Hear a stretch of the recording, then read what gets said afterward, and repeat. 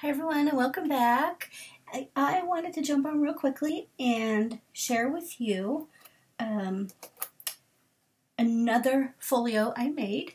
So I posted a video, a walkthrough and a tutorial of my Fall Breeze folio that I did. It's my latest design team project for Country Craft Creations, and yeah, I just loved it so much. It's just so cute. Look, it just fits so well in my hand.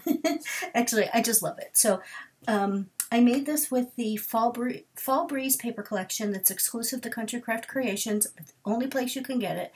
And it's absolutely gorgeous. I mean, look at it. Oh, love it. You could get the seam binding at Country Craft. I got the buttons that you see here, the leaves and the acorn. Yeah, I believe this acorn as well. All of the paper. This is the artisan cardstock and craft. You can go back and take a look at that video. I think I posted it Wednesday. Might have been Thursday. Can't remember, but anyway, just a couple days ago. So that was my fall one. So yes, I know I'm a couple of days behind here, as today is, what is today?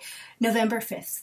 And Halloween was about 6 days ago. And that shows you how far behind I am. So anyway, I took this exact same tutorial and I just used black artisan cardstock and the Little Monsters paper collection, the Halloween papers that are also exclusive to Country Craft Creations.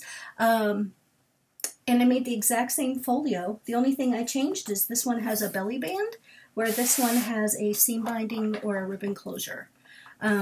So some things that I did, I'll move this all of the way. There we go. I still don't know how to use this thing yet. I need to figure that out. Anyway, so this, again, this one was Fall Breeze.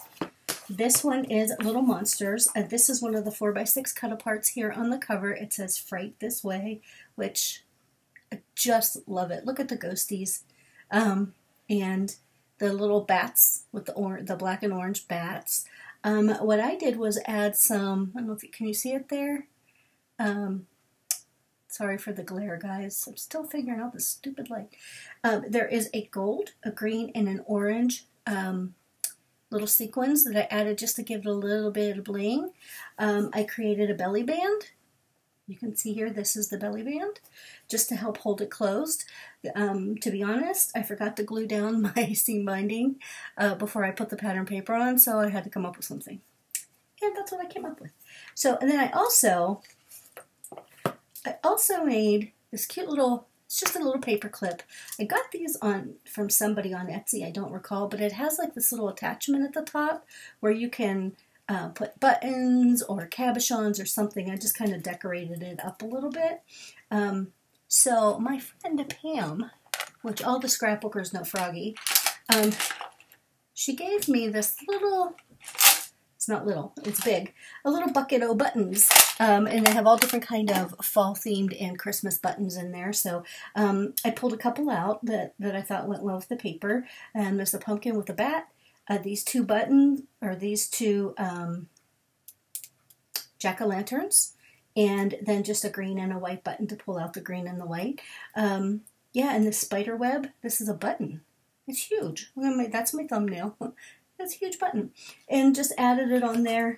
I was going to put a dangle one, but, sorry, I was going to put a dangle on the side of the book, but that made getting the belly band on harder. So, anyway, so for the belly band, well, before we get to that, so this is the front. Love the spiderweb paper.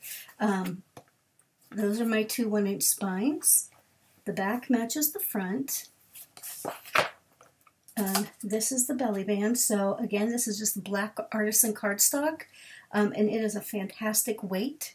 You can see how it's not flimsy by any means. And this paper is to die for. It's smooth. I think it's Bristol vellum cardstock, something like that. But yeah, so I just made super quick belly band. This is a 4x6 cut apart. I popped it up on some, oh, you can't see, oh, yep, see the foam dots there? I don't have any black ones, so yeah, So very, very cute. So just like the other book, this opens out like this. And look at this paper, Trick or Treat, Candy Collectors Welcome. Yeah, so there's the first flap, and this. So I called this, this section is L1 in my tutorial. Opens up, and I don't have many tags or anything in here yet, but I will add some. Look at, I love the paper. I don't know, is that Sally? I don't know. Anyway, he says, yes, I can drive a stick, which, no, I really can't, but, you know. So anyway, so there's that pocket, and then over here is just like a larger waterfall. I believe this is like 4.5 by 7 7/8. Did I glue that down? Nope, I left this open so that you can slide your photo underneath. Did the same over here. Oh, these are the cut-aparts. That's in the cut-aparts and tags page. This collection had these already cut out, so I didn't have to fussy cut or use my brother's Scan Cut to cut those, so that was fantastic. So I left this blank in case you wanted to journal. I think it would be really cool to get a white pen or a gold pen and do some journaling. And so, or you could slide your photo back here. This says, I don't know if you could see it, trick or treat, all witches are welcome, eat, drink, and be scary. You witches are welcome. So this one has a key and some black kitties. Black cats dressed as pumpkins. I think it's hysterical. And it says hello in. Then here's another one of the tags. Cut-aparts, sorry. It says Dead and Breakfast Sleepy Hollow. I love this paper. This is gorgeous. And then this one says Witchy and Wild. And I just realized I did not finish this off with here on the half inch tab for the waterfall. I forgot to add my little pattern paper. Here, this is just one big piece. Love this. Sorry, lost my train of thought. There's the moon. It's like an orange moon with a ghosty, and it says boo, and bats everywhere. And that's just my little closure there. I used a magnet. Close it up there, and then, so this is the right side. This says right one. You can see the paper there. Isn't that gorgeous? The orange and white gingham. And then there's the crescent moon with the owl. Some of them are scary, some of them are cute.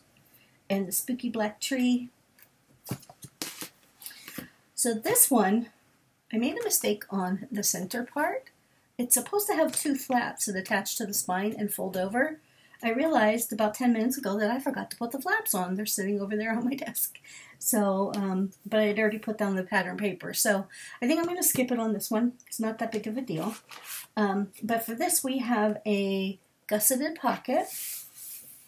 I personally do not like clowns. I think they're creepy. This is a creepy clown. No offense, Tammy, but that is creepy.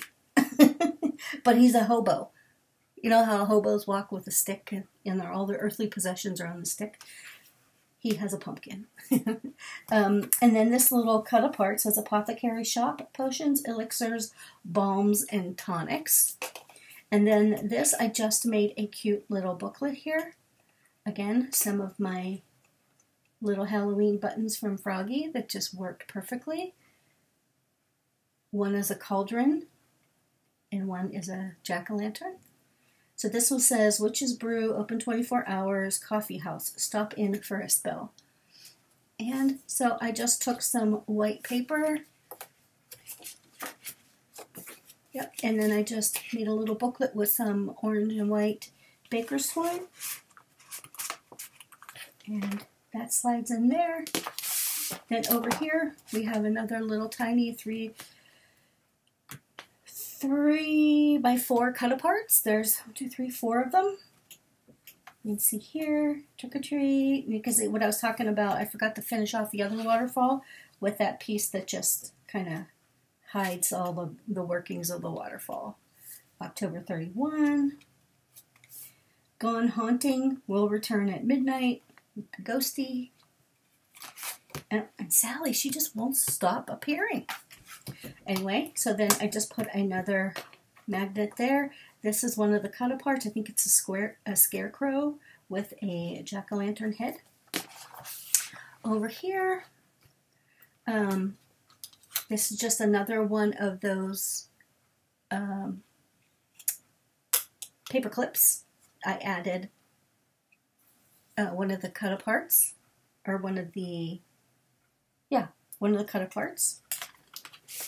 And then this is another one of the 4x6 journaling cards. Home of Witch Werewolf and Her Little Monsters. I don't know, you can't tell on my screen. Maybe your computer's different, but this is actually green and white, and it looks gray and black and white on my screen. Anyway, here's another one of the cut-aparts. There's a pocket. Love this little banner here. And then the center is a what do I call this? Like a stair-step belly band, kind of.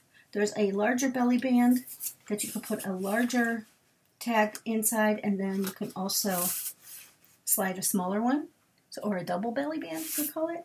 So this page just says October 31. I think this is just a 5x7. And then this is a 5.5 by 7.5, I think, with the cats inside the jack-o'-lantern and the jack-o'-lantern scarecrow. And they just slide in here. There's plenty of room for additional photos. This tag says Black Cat Apothecary Powers and Elixirs, established 1645. So that's my little folio. This goes back here. You can put it wherever you want it. Wait, where does this go? This goes here. Just wanted to show it to you because it's, I think, adorable. And I was so bummed that I missed Halloween crafting. Whoops. Okay, I think I broke it. I missed Halloween crafting, so I wanted to come on and share. I did this last night while we were on the Zoom group, the Zoom with the scrapbookers, on the scrapbookers page. So there it is. I just love how you could use any paper collection, any paper. You can change the colors up on the papers, and it's just gorgeous. And it comes together really quickly. So thanks for humoring me. Thanks for allowing me to share my Halloween. And I will be back shortly with another project. Feel free to reach out if you have any questions. Thanks. Bye.